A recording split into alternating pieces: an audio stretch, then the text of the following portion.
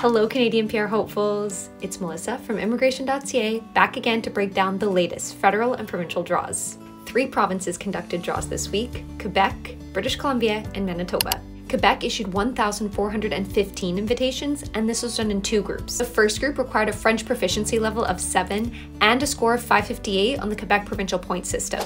The second group also required a French proficiency level of 7, as well as a job offer outside of the Montreal metropolitan area.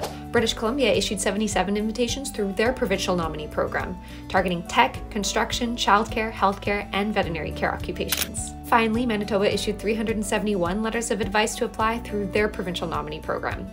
For more information on all the eligibility criteria, see the full article on Immigration.ca.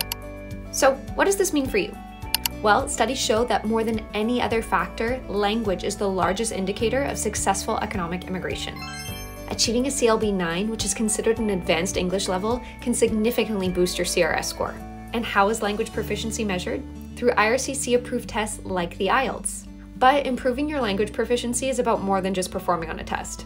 It's about feeling comfortable working, socializing, and living in English, French, or both. At Immigration.ca, we help you improve your English language proficiency. Our English language training packages include 8-week access to an online IELTS preparation course to help you arrive and thrive in Canada. Ready to start your immigration process? Go to Immigration.ca to fill out our free evaluation form. And don't forget to follow to stay up to date on the latest immigration news.